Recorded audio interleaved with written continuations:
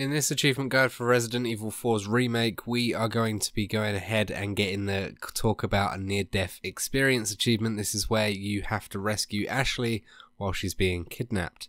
So this is chapter 5, right at the very start after you come out of the church. And as soon as you start to encounter your first set of enemies, what you're going to want to do is tell Ashley to go on a wide berth just by pressing your right stick in on controller, and you will allow her to just walk around this small area outside the front of the church. Eventually, one of the guys will pick her up and start grabbing her, and as soon as you're being grabbed yourself, that's usually when someone will go over and start grabbing her.